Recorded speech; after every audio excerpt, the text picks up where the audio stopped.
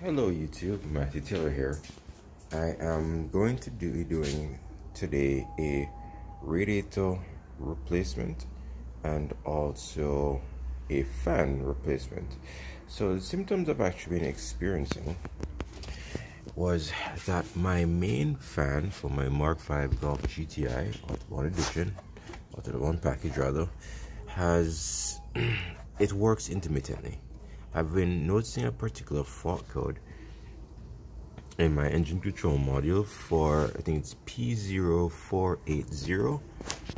That's the generic OBD2 code, but then it'll say lower limit not reached. So this fan will sometimes just not work. It'll work now and then it just stops working. This causes a bit of overheating when the vehicle is left stationary, idling, not doing anything. The air conditioning fan does work, so I'm suspecting that the fan needs brushes, which I'd replaced years ago. I replaced that years ago, but it's just not working now. Let's take the opportunity to replace that with another fan that we have available for this purpose. Also, what has transpired is that, alright, so I had a radiator leak earlier this week in that a split had appeared here. It had subsequently been, a good friend had actually gone and epoxied it for me with some metal epoxy. I would love to give a shout out to the brand of metal epoxy. I just can't remember right now. It was in a black and yellow label.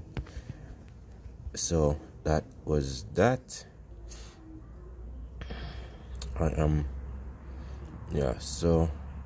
But I had a car idling last night, and as such I totally forgot, because I was charging some batteries from my vehicle's main battery.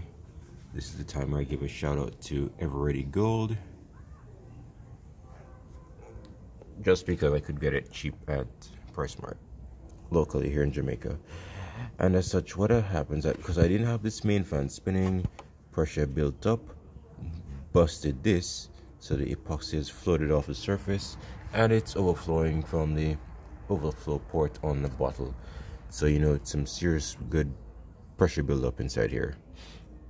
But so what I want to do is, so someone had this fan, which I'm going to swap this. So this fan, they say was in good condition. I'm going to take this fan, was working. I'm going to take this fan out and put it in my car. I'll leave this is broken. Yeah, also take this out, put this in my car, and radiator inside. Unfortunately, radiator inside. Take that out, install that. The method of removal is going to be simple. Let me see if I can do this with one hand. So this phone is upside down now.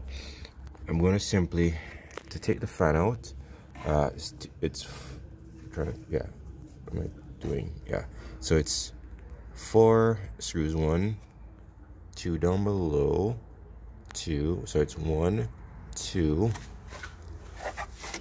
I'm kind of doing this looking at the camera while pointing at this. Okay, so 3, wait, I'm not pointing at this thing right. Yeah, 3.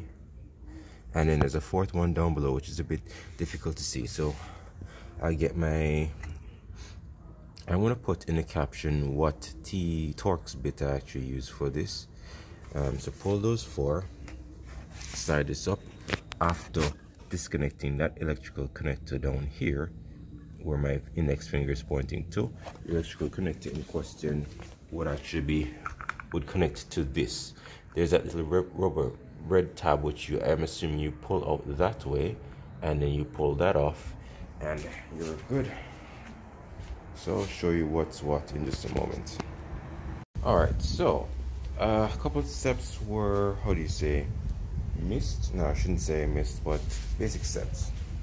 So let's do this. So I'd removed both fans, my original fan and the fan from which I want this motor. I don't need Yes, I'm going to put this motor in place of this one. And the procedure this involves, let me show you on this one. Just pulling these 3 nuts, pull these 3 nuts, the motor and fan assembly come off. Just detach that first, loosen this, detach that off as well, pull these 3 nuts, and the motor assembly is then free, which I then put on this. I just record this portion for those of you who are just simply doing a fan swap. This is what my original fan looks like. So fan with module inside the actual fan itself. So how it is from, so you have positive and ground. That's the brown and red wire. Alright, of course red is positive, but the point I'm getting at is if you notice the wiring inside here. So this motor goes over to this other fan. There's a module that the ECM controls, and that is how the fans operate. Now, how they were removed from the shroud, as you see before, the 4 screw holes, 1, 2, 3, and 4. In my case, I should have shown you 1, 2, 3, and 4. This one has this for whatever reason. This was probably for a different vehicle. The only thing I want out of it is just the motor. So it don't matter.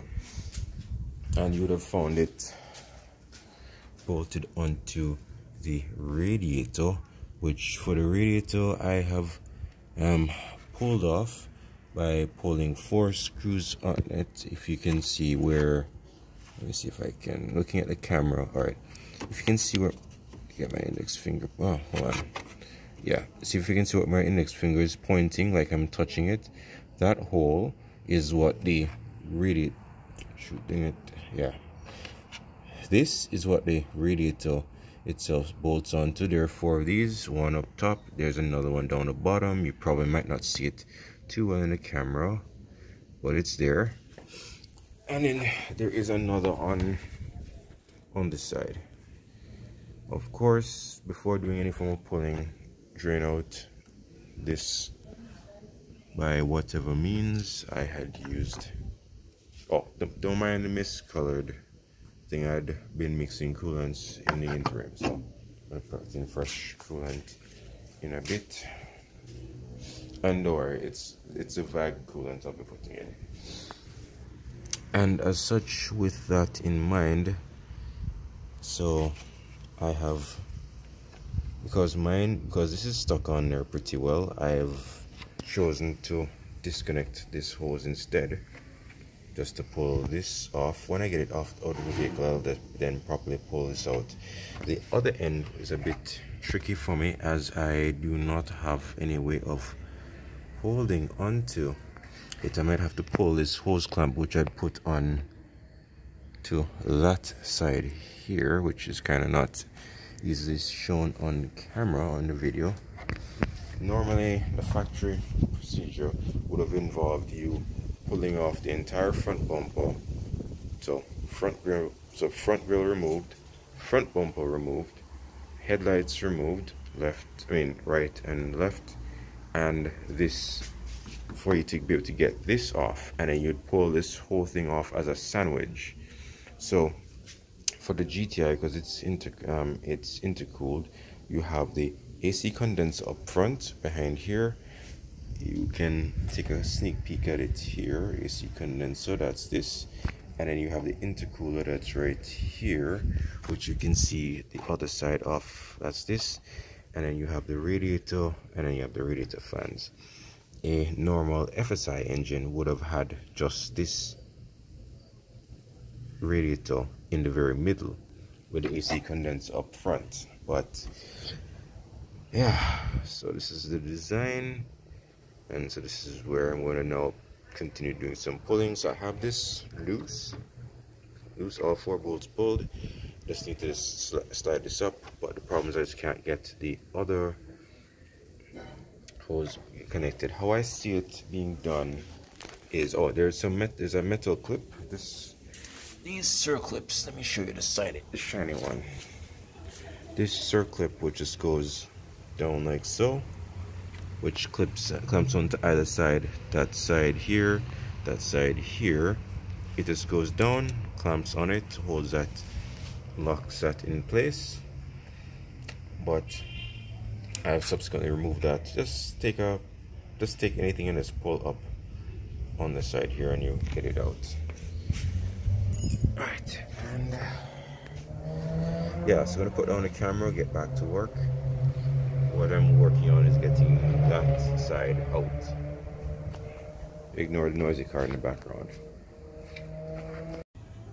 Alright, so the last time I had actually gone through the recording of the video, I would have had this loose,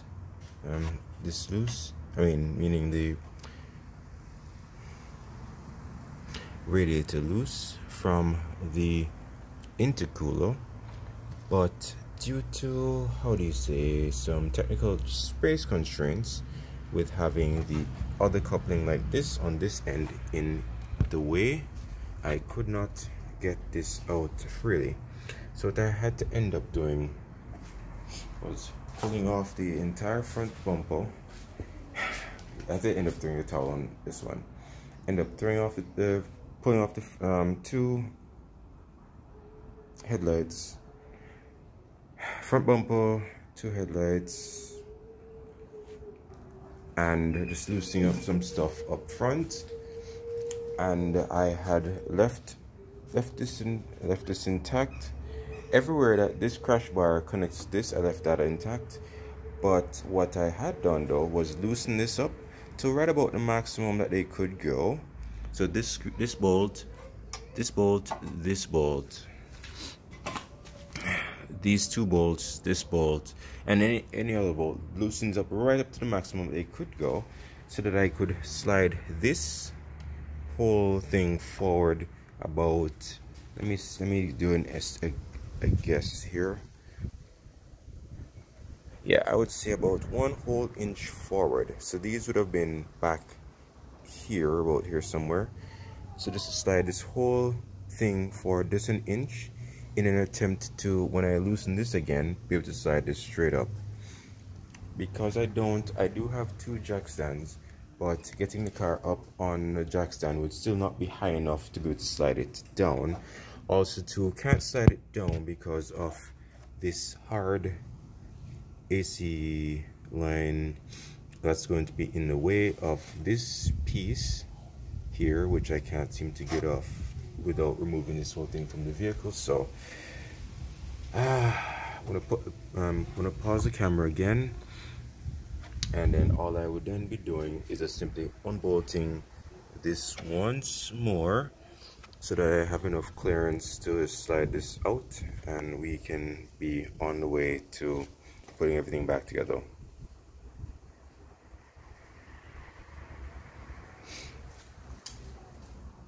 Alright, so I've finally gotten the intercooler, not the intercooler, the radiator itself out. As I had said before, loosen this right up to the very edge so I can slide this radiator support as far forward as I possibly could, and then just took that out that way. The reason why I did it this way is that normally the factory method would have, or the workshop manual would have had you pulling this whole thing off so that you just simply get access to it that way. But because I had recently years ago changed air conditioning condenser and had tightened up these two connectors here, these two connectors I know can't ever pull ever again. They are permanently like this. When I tightened them up, the fit was extremely tight, so it can't pull this ever again. It's going to be permanently like this. It will fix properly as per factory specification, but the AC condenser I bought was an aftermarket one, so yeah, the fit was really tight. Don't want to have to pull that ever again. So I'd have to keep this intact like so, and I just removed it that way. Doing this though must forewarn you that you will put a little bit of strain on your intercooler. Like for me, it was like right around here somewhere. It had gently touched but didn't dented anything, thank goodness. Yeah, so just have to be cognizant of that when you're doing a job like this, and you should be good. So it's now, so the new AC radiators, new radiators in the box here, not genuine, but, or aka aftermarket, but radiator is this with the two connectors. Had I removed the two connectors, life would have been easier and I'd have been able to get the job done much quicker, but that just was not possible. I couldn't get to this, so getting this off now is going to be the real bear, the real puzzle. At that, how am I gonna do this one? I don't even know, but don't worry, involves a flathead screwdriver most likely. Nothing to it but to get to it. Alright, so with the intercooler being removed, we're looking at that the last time. No, we were not looking at the last time. So the two radiator part bits, that is that there, that and that. Original radiator OEM, aftermarket. I've taken these two fittings off of this, so put that on that. It's gonna sort of be straightforward, but I would suggest using either some oil-based coolant to slide this over. There is might not show up well in video, but there's actually a rubber ring inside there that, thank goodness for me, it has not deteriorated. The brown stuff that you're looking at is, boy, part of some corrosion or some sort of chemical reaction between mixing coolants over the years, and as such, that is that. But if you look closely, there is actually a black ring. So the black ring seals is what provides that seal. You don't want to tear that, although it looks almost impossible to do, tear it. So I'll be putting this on this like so. Ensure that when fitting it though, this is the top of the radiator, that's the base, up, down, up, down. This would be on the vehicle's left side, that will be on the vehicle's right side. So this should be up, so you can put the metal clip back on top like so, and then this should point down on this side. So again, you can actually affix the metal clip from this side, not this side, but this side. All right, let's get to it. All right, so I did do, yes, I did literally do transfer the connections from this to that, which I just simply lubricated it with some coolant, with oil-based coolant, that is. And as such, let me show you how. So these clips go back on like so. You're supposed to keep this from sliding back out. I'm going to show you how to put these in place. Okay. Do this here. This is asymmetric, so it don't matter which way it goes, it'll flip it'll always be in the right direction. So you can either, for this, choose to hook it on one side. Alright, so I've caught this in this groove here. That's just one way to do it. You can do it whichever other way you find easier. And got that there. And as you push down, it'll just automatically snap into place in one quick motion. So this is in its quote-unquote ready state, or some state. The moment you push down, yeah, snaps down into place. That's it. Zero force needed, so this won't slide off ever again without you having to pull this up first. Yeah, so the back of this actually gets snaps into trying to do this one-handed, snaps into this groove. So that groove, the clip would straddle right in the middle there, but you can't see that now that the clip is in place, and that's what happens. All right, and the crack point, failure point for the, okay, can't see it now, I took off the epoxy, but there's a little slit that was right about here somewhere, and it was just bubbling. Well, as you can see, this material was deteriorating anyway. So it was a matter of time before it failed. Yeah, so just to put this shiny new thing back into the car and put everything back together, and we're good to go. So you may see this is literally the reverse of the process before, where take this out, put this back in. I'm gonna have to finesse it now so as not to scratch the intercooler. I don't know if this is a fake part number or what, but that's definitely not OEM, but I'll Google it later. Alright, let's go. Alright, so so I've now putting back together what came off. So the intercooler here, radiator here, intercooler up front, AC condenser up front, intercooler in the middle, radiator at the back, and then we'll soon put on the fans.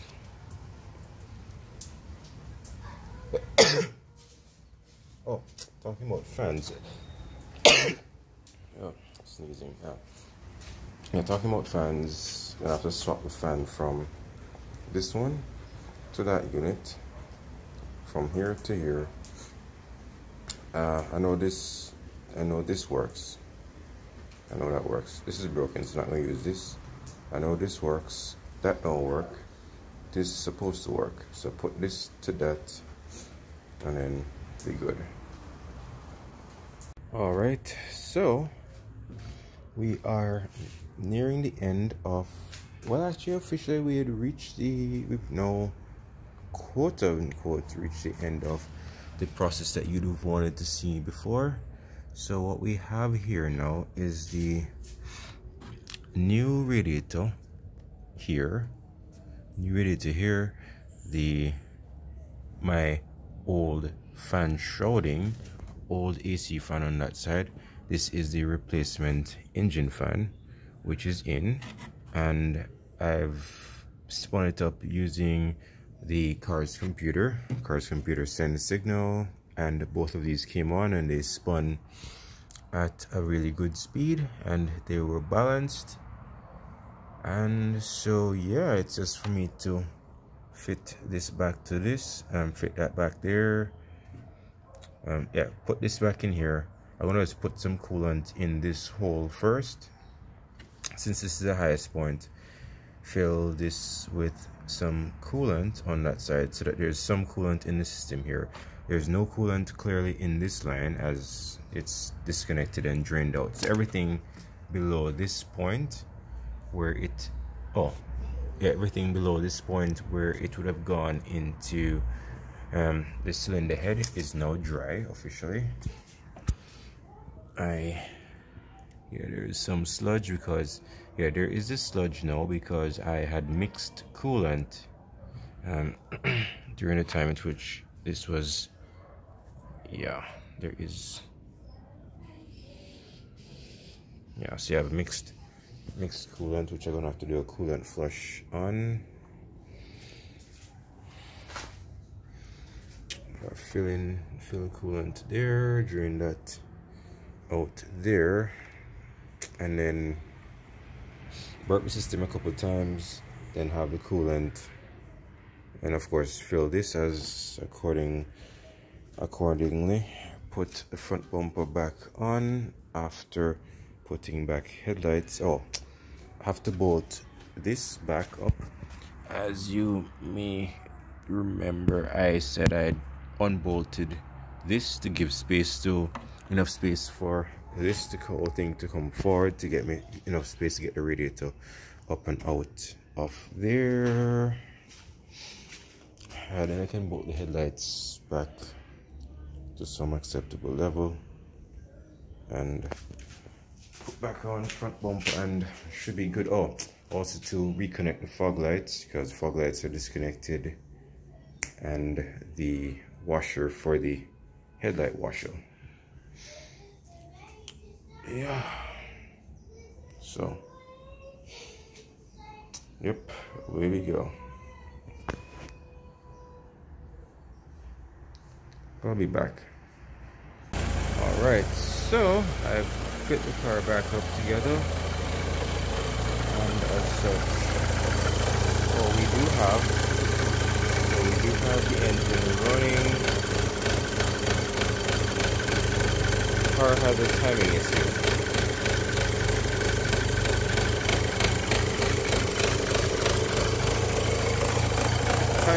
And the this tensioner pin keeps hitting against that. That's what you keep hearing. Also,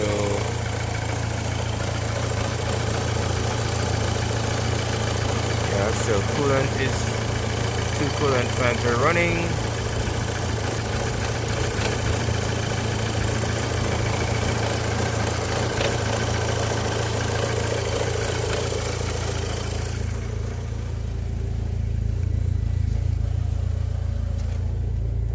Car is at operating temperature. Yeah, 10:26 p.m. here in Kingston, Jamaica. That's -5 GMT. Coolant temperature there, operating temperature, nice and good.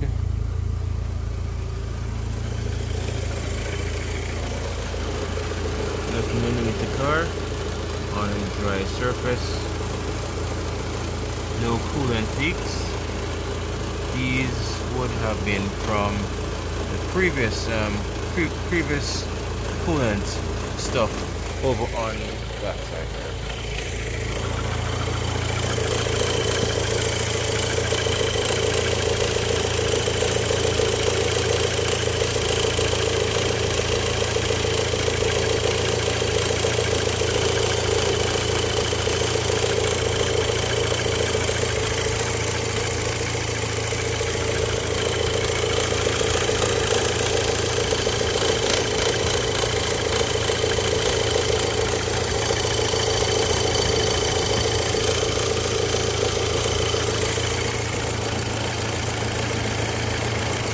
So only two expected sources of coolant would have been here, down there, and also here, and we're good.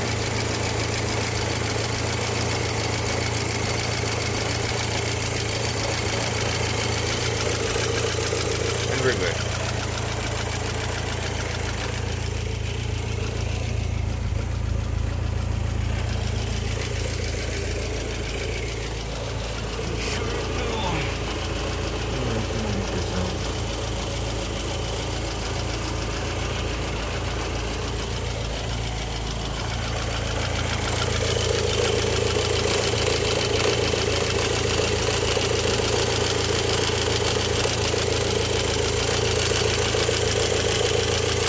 Bottle temperature feels good.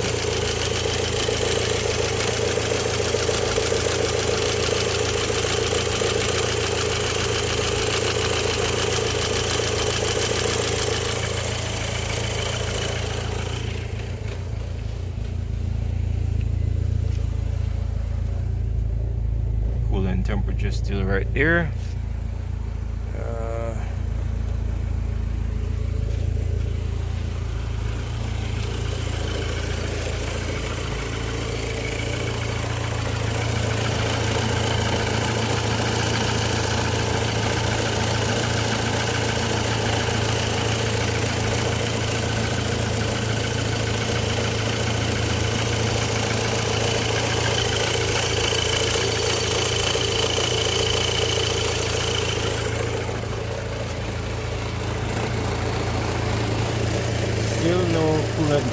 ground. That's a good sign.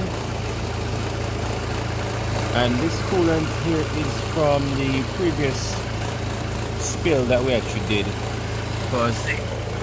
Because what happened, the actually had a bonnet resting, the front bumper rather, resting inside this coolant stuff. So that's what's going on here. So we should be good.